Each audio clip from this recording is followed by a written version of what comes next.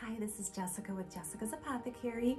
Let's talk today about the skin microbiome, especially as it relates to dermatitis and eczema on the face. The word microbiome translates to a large community of small life.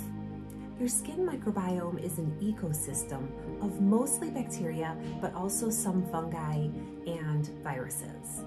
When the skin barrier gets disrupted, either by psychological stress, environmental stressors, or a genetic predisposition, the skin microbiome loses its balance. During winter in particular, many people start experiencing the most common type of eczema, atopic dermatitis.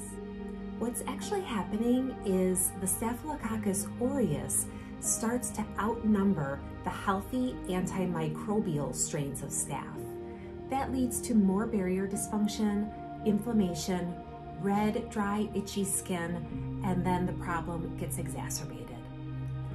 The good news is when we focus on skin barrier repair, we give the healthy antimicrobial strains of staph a chance to put Staphylococcus aureus in its place. So how do we go about repairing the skin barrier?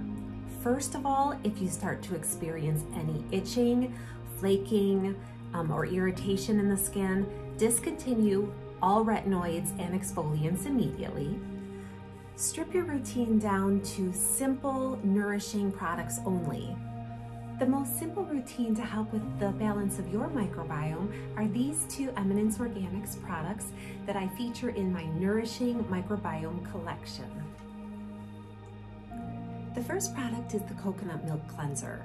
Coconut oil contains monolaurin, which is a component that helps dissolve the fatty layer around the bacteria that is linked to eczema and dermatitis. And next is the Camellia Glow Solid Face Oil. Camellia Glow is high in omega-9, which is highly transdermal, and rich in antioxidants that helps fight inflammation. If you use both products morning and night, you should start to get relief in a couple of days. However, I wouldn't stop there.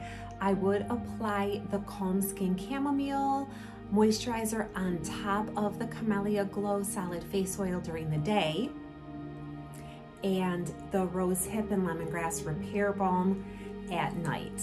That way you're giving your skin the optimal skin barrier protection so that the healthy bacteria in your skin can help create the right balance to restore the skin barrier to health.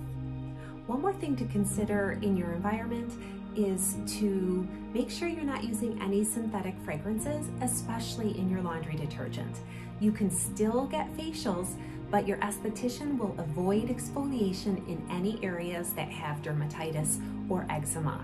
If you choose to use the prescription from your dermatologist, which would likely be a steroid, that is fine, and we will be happy to support the process with these nourishing botanical products to restore your skin barrier at the same time. If you have any questions at all, reach out to me. Thank you.